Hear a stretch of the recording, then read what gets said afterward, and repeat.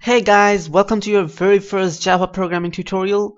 Now, this tutorial is gonna be pretty much in depth, so I'm gonna give you theories along with codes.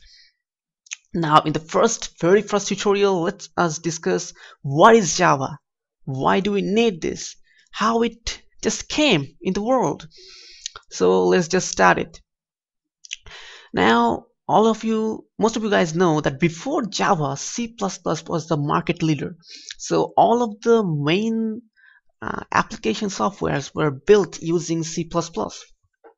But around early 1990s, there was a company named Sun Incorporation. Now the people in Sun were trying to develop something which in which they find some difficulty with C++. So that is why they tried to invent something that was easier to learn, that was cross-platform, so that it can work on any platform, and moreover, it is easier to learn than C++. And then they came with a new language called Oak, and the name was Oak because there was a oak tree beside the office of the Sun Incorporations. But Oak name was already been taken by something else, so they decided to go for a new name, and the new name was Java. So this is how the Java language really came.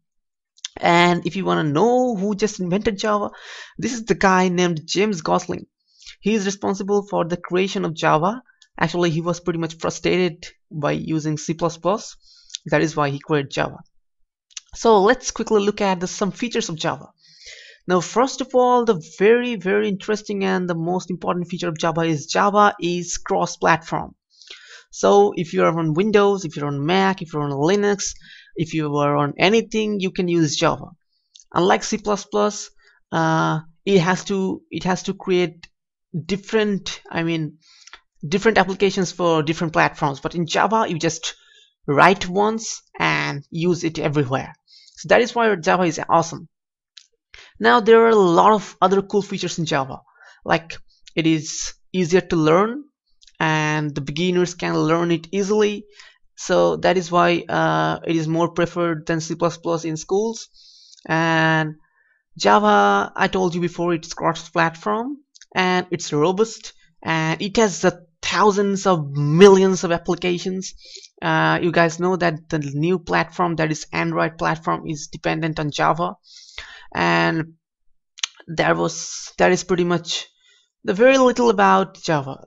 Java has a lot of other cool features. We're not going to discuss all of that. You're gonna look at a good book for that.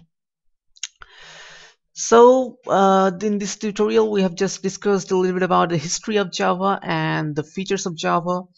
So in the next tutorial we will install and download Java and we'll start writing Java code. So just check out the next tutorial and we'll write Java code writing from there. So I hope you guys enjoyed this tutorial. Please subscribe and thank you very much.